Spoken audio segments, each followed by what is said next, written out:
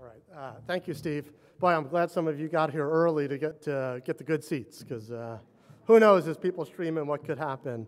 So we're excited to be here today, as Steve said, to really share with you what we've been learning in our work about what we think is a particular leadership challenge that you all face. Steve said leaders can't lead what they don't know, right? And we're finding, and I think you would agree, that, first of all, I think we all agree principals can positively influence what happens in classrooms. Secondly, we also know, if the research out there is correct, on average, principals are only getting 3 to 5 hours a week on activities that we know currently through research improve instruction.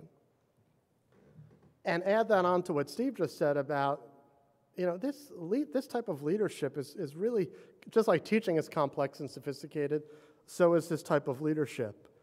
And whenever that happens, for those of you in the central office, you really have a responsibility, as Steve said, to provide folks what they need. And we're going to argue today that your principals need 3 main things from you: clarity about their role, development to do it well, and a set of strategic supports that allow them to spend more than 3 to 5 hours a week doing the important work.